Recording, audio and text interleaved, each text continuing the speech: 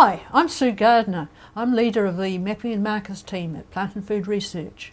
My interest in science really goes back to my childhood. I was brought up on a farm, and so I've always been a practical sort of person, interested in plants and how things work. I did my PhD at Otago University, and there I was trying to nut out how morning glory flowering gets switched on and off by the length of night. During my time in Freiburg in Germany, I then worked with parsley cell cultures, and there we were looking at how light controls the synthesis of these pigments. Then I came back to New Zealand, and I'm really enjoying my work with apples now at Plant and Food.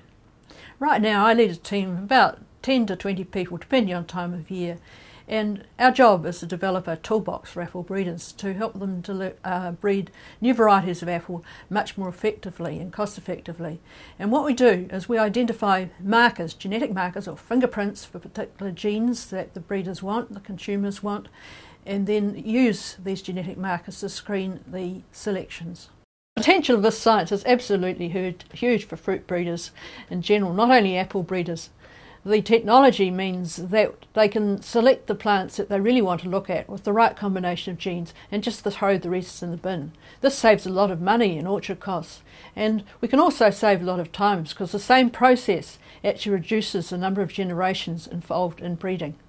One of the things I really enjoy about science is seeing my markers being used, seeing breeders use my markers to select plants that they want.